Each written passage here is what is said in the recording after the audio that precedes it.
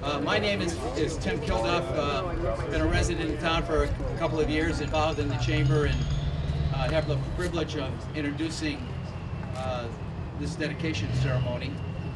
But I want to take a minute, because I don't think the people that have worked on this quite understand that they've created a formula for success. And I want to go over that. I think that's really important. So somebody had to come up with this idea to beautify the green the space down around 495, and the person that did is a person who's had a huge impact on places in town like the Common. The Common was in disarray several years ago, and thanks to Ken Driscoll's leadership, that's a very, very different place. That's a jewel in the community. So the idea to beautify that particular area was Ken's. Where is Ken? He's right here.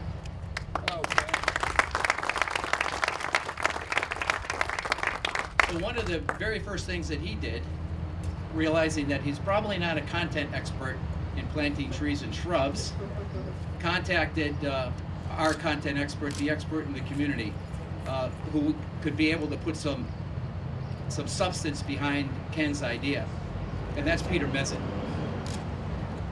You go ahead. So what does Peter do? He understands trees, plants, whatever he needs to understand in terms of that project. But he knew he needed a visual. He needed a concept that he could work with. So he picks up the phone, calls Scott Richardson at the chamber, and you see the resulting artwork, which became almost the moving force behind the particular project. So Scott does a lot in the community, and his firm does a lot, but that brings the idea to life, and it helped in terms of marketing the program. That's Scott Richardson.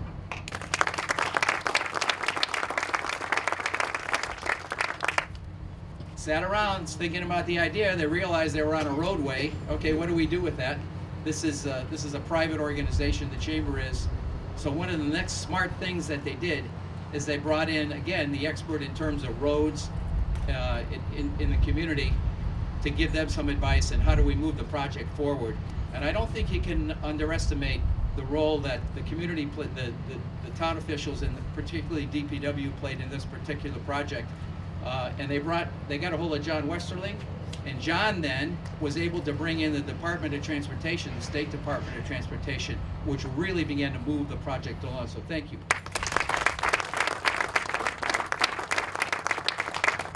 All well and good, great ideas. Somebody had to fund it, because Peter and Ken's original idea was this would be a privately funded project.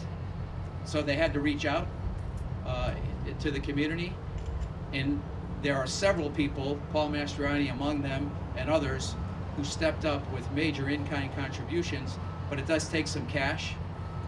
And one of our new neighbors in the community, Unibank, stepped up, thanks in large part to Doris Hamburger, and they contributed in cash $25,000. That's a big deal.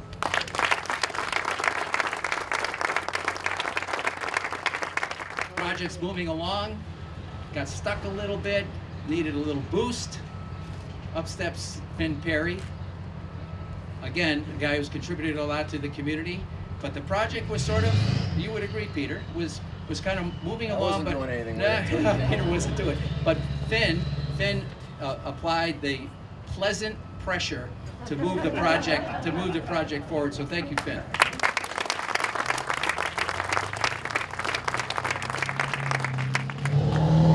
Thank you, Unibank, for that $25,000, but we needed more. Somebody has got to step up and do the hard work of raising funds, because somebody's got to ask. Somebody's got to go out and do that. And it was really fascinating, because there's a member of the community that got interested in the project and did the hard work, started to contact people. And I'd like to thank Jeff Barnes. Where is Jeff? For doing that. He brought the fundraising home. So thank you for listening to that, but it's important, because that formula and the follow-through, and now to this, I was joking before, I've never been to a ribbon cutting ceremony with a bow in the middle, but that's what happens when you have marketing people from Unibank here. And also this, if you look around and take a second to look around, this is a really high quality group, and the attention to detail that went into this little ribbon cutting are terrific. And Darlene Hayes and Doris had a huge hand to play in that. So thank you. And don't leave. And before we cut this cake over here, where's Kate? Kate O'Connell, new to Hopkinton. I was told she moved here because of love. We could talk about that later privately. But this is first rate. I mean, this is a world-class event planner who's now moved to Hopkinton, and you can see her work. So thank you very much for that. So now on to the important people.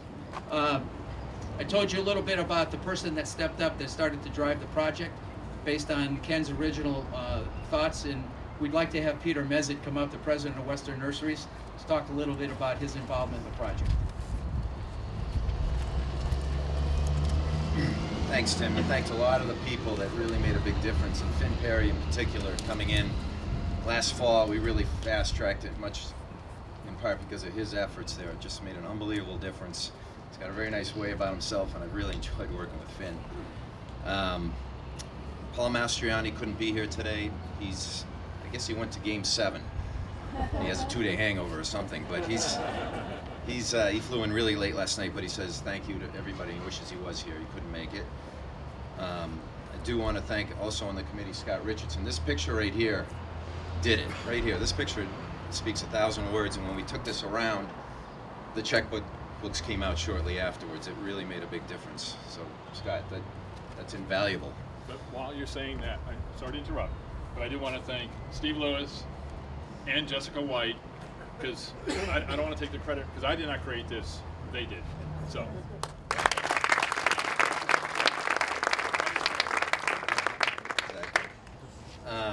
John Westerling, yeah, absolutely huge. This was a DOT project. We had to deal with the state. He got the permit early on, and then later on when we ran into some issues with signage that we had promised everybody, possibly not happening, John and Carolyn really stepped up to the plate and set up a meeting with DOT. I think it's awesome that you showed up, Carolyn. I didn't know if it was going to be you or one of your people. She's hands-on, and that really made a difference, and we found a way to get the signage back, so the signage will be coming soon. So, sort of what, like you see in this picture, depicted with individual signs along the way. I think it'll be a classy look to go with a classy landscape. And then Jeff Barnes, yeah, came out of nowhere. I mean, for you to make that aggressive sales pitch call, it's like, it wasn't in my nature, because I probably didn't have enough time trying to run a nursery. And Finn, you know, he's so nice, he doesn't want to bug people too much. Jeff did that work, and it made a big difference, so thank you again, Jeff. The donors, Paul Mastriani really stepped up. I don't know what he paid these guys to do this work, but he handled all the connections to the 10-inch main and all the water that is so crucial to the long-term beauty of this project. All that water is in place thanks to Paul Mastriani. And Unibank's contribution of $25,000 is going to go a long way to maintaining this for many years to come. We're not done yet. It's not going to look like that for a few years. We're going to make sure it gets to look like that. That's about 3 years down the road. Select Energy wrote a big check also for $10,000 to fund this project. Rosado Landscaping for $10,000, and Perkinel right across the street for $10,000. So I just want to give those companies a special round of applause.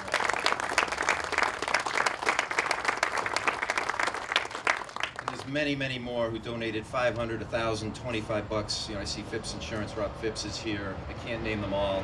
They're all on the handout, so be sure to pat those guys on the back as well. Right up here on the side.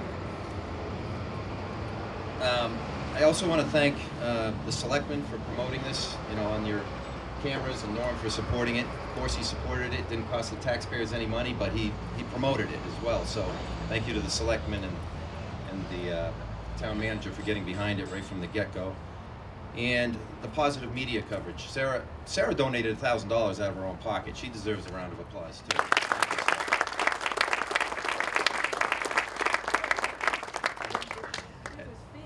It was Finn. It was? Oh, jeez. He's sneaky.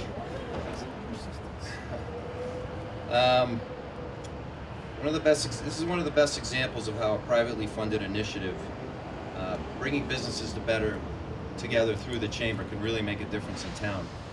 I see this whole area is just rapidly becoming beautiful You know, with the landscape we're standing in right now, these businesses want to be here. It's a beautiful development. This median strip says you're coming to Hopkinton. It's the gateway to the community. It says something about your community. It says we're a community that is a high quality community. Don't try to steal things here. Don't litter here. It says it's good for the environment, but it's especially good for the economy locally right around here. I think everybody's going to enjoy it, whether they're coming home from their commute to Boston or they work on South Street.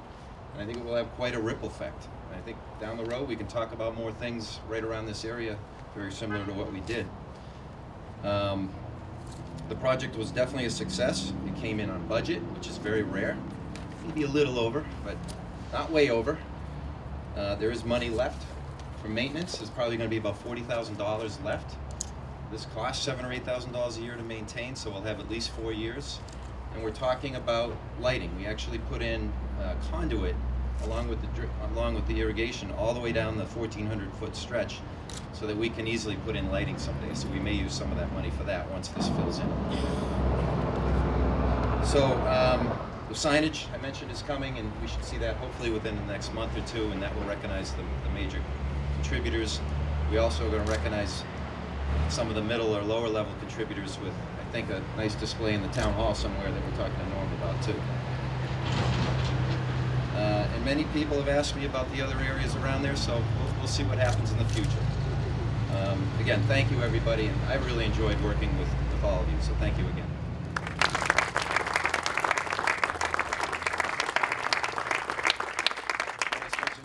Yes. Scott Richardson, President of the Chamber of Commerce, will speak next. So, well, there's not really much more for me to add, because I think everybody has been thanked. Again, this is was a real team effort. As Peter said, it kind of got off to a good start, and then kind of where are we going? Who's gonna step up to the plate to contribute? Who's gonna do all the kind of the back of the house work? But we had a great team. The community really came forward to support it, and again, thank you all for being here. Thank you all, those of you who did support this. And again, it's not too late to write a check, because as Peter said, we need a maintenance fund to really make this successful. So again, on behalf of the Chamber, thank you, Peter, for your incredible diligence and your hard work, because Peter was out there planting most of these, or at least half of them anyway. I drove by one day and he's out there, and I said, Peter, I'd like to help you, but I'm just not dressed for it. So yeah. So anyway, a lot of hard work, and again, really, it's a huge improvement as you come into town. Even looking down as you go by on 495, you look down, and it's just it's very impressive. So again, thank you.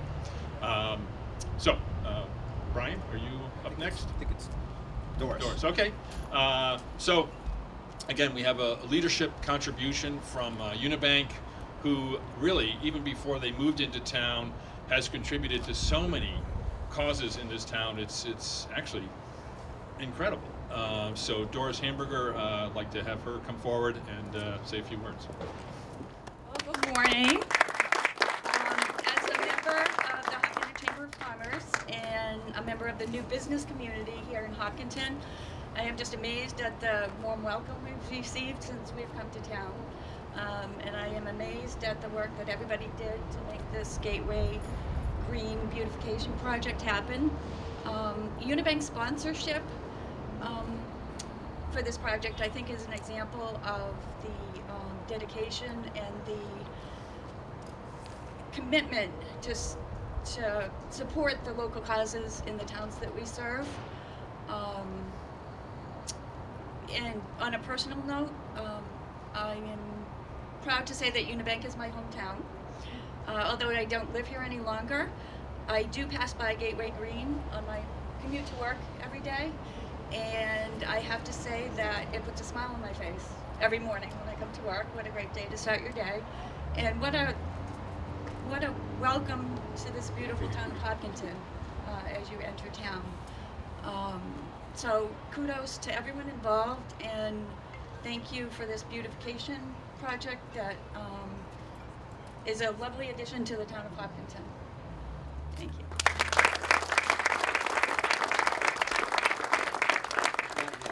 I'm going to save you to last. How's that?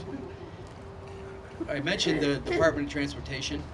I think, Norman, you'll agree with this, that to cut through and get to the right people at various state departments takes a plugged-in state representative, someone who will pick up not just answer the call, but do something about the calls. And we really are, I say this all the time, but we're pretty fortunate to have a state senator and a state representative that understand what's happening in the community and work at that. So I think it's important that we hear from the person who plugged us into this, the Commonwealth's Department of Transportation. And I tease her by saying she is my favorite state representative, but I think you will agree, she's our favorite state representative.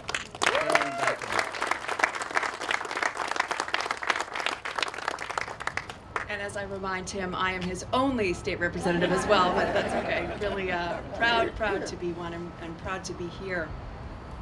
One of the things I love about representing Hopkinton is the fact that it is a community in a very real sense.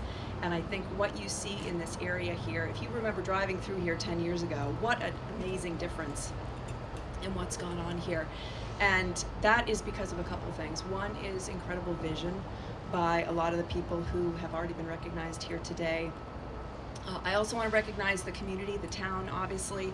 I had said to the planning board earlier, you know, the planning board is sometimes kind of behind the scenes, but as a planning board member and having known how that process works, in realizing a vision, it's so important. You know, obviously Norman, his leadership, John, everyone here. But the most remarkable thing is that everything came together, and all of the skill sets, all of the expertise, really the best of Hopkinton came together to make it happen. And here it is. And I want to echo some of Peter's comments about the ripple effect something like this area has on the whole community. It says a lot about how proud Hopkinton is of its own community, of what we've been able to do here. The fact that the businesses are involved and have actively engaged in the community. This is the type of synergies and relationships that can not only achieve something like this, but really can achieve anything as far as I'm concerned. So this is just one incredible project that's a step to more and greater things as far as I'm concerned in Hopkinton. And anyone who gets off of 495, whether it be anyone who lives here, anyone who visits here, knows what this community has to offer, know that we have an incredible investment in this community, and we're really proud of who we are. So it's just great to be a part of this. I did very little on this, but I get the benefit, I guess, of being able to cut the ribbon on this incredible project and to be able to patronize some of these great local businesses. So thanks to everyone involved, and just proud to be here.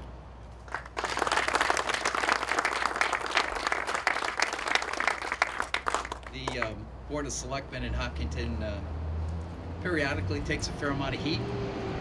They're right in the center of what's happening in Hopkinton.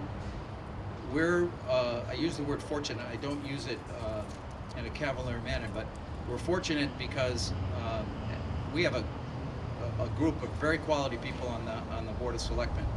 We're also fortunate to have a chairman who's effective. He's good at being a chairman. In addition to being a good chairman, he's a good guy. And I'm glad he's here this morning and that he could take some time from his schedule to be with us. And that's Brian Herr, the chairman of the Hopkinton Board of Selectmen.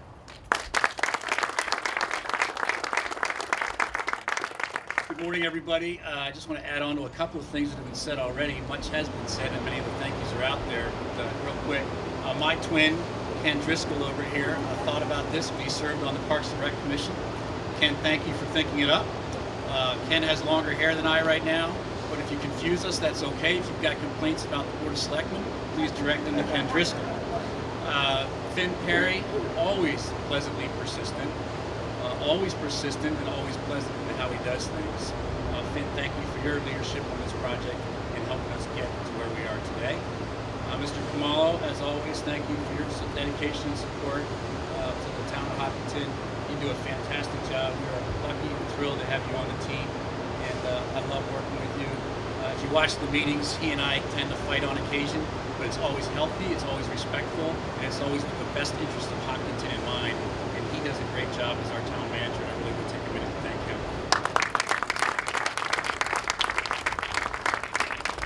I also want to weigh in on State Representative Dykema. I think somebody said we're fortunate to have State Representative Dykema represent us in Boston.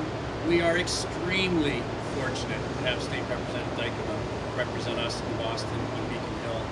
I had the pleasure, I guess is the term you can use, of knowing a lot of the folks down on Beacon Hill, and this is the classiest, most dedicated, intelligent, respectful individual I know on Beacon Hill, and it's a real honor to work with her too.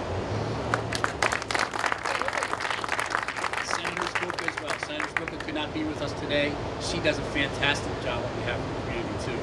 You know, as the chair of the Board of Selectmen, I'm one of three here today. My colleagues Brendan Tedstone, newly elected. Brendan Tedstone and Claire Wright are here with us today. Our other two colleagues are traveling on vacation or business this week, but we are just five. And there are 16,000 going towards 17,000 residents in Hopkinton today. And we represent them. And on behalf of all the residents, all 17,000 residents of Hopkinton, a big thank you to everybody who made this happen. It's a great testament. This strip of roadway now, I call it the new boulevard in Hopkinton. We now have a boulevard. But this strip of roadway here is a great testament and a vision, daily reminder to all of us what happens when we work together. And the 17,000 people of Hopkinton appreciate all that you've done here, to all the people who are here today. We appreciate all that you've done. And the 17,000 people of Hopkinton recognize what public and private partnerships can do for our community to move it forward. So on behalf of all of them, thank you very much. I'm just thinking out loud here.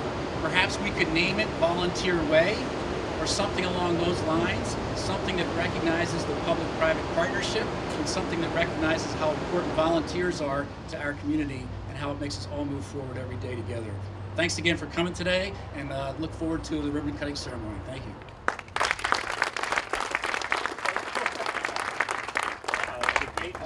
Always eager for the microphone. No, I was very remiss in not recognizing MassDOT for the role that they played. Someone was going to be here from MassDOT. Is anyone here from MassDOT? Mary was working, but he couldn't make it. Yeah, they were going to try and send someone. They were incredibly responsive and flexible in getting this project done, which was incredibly meaningful, I think, for the town and for all of us who really wanted to see this vision come together. In my view, that one of the most exciting things about my job is being able to kind of clear the way for these types of projects to happen. You know, our government is intended to be part of the solution and not intended to sort of hold up important projects like this in the community. So that's one of the exciting parts of my role that I played, and I was really thrilled that MassDOT sort of has a similar vision and really went out of their way, and I think hopefully continues to work to get some of the final details put in place. But again, I was hoping they would be here, and I want to give them an important recognition. Thank you. Thank you.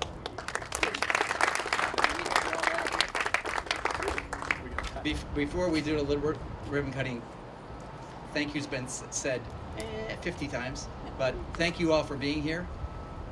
Let me just reiterate, if you just take a second and look around at this crowd, this is a quality group of people, and I think they not only they represent Hopkinton. This is a good community on its way to being a great community, and these people are part of the reason that that's going to happen. So if we can have you up front, and you're all welcome to stay, please. We want you to stay and sample this world-class cake. Out there. Okay. Okay. Ready? Yay.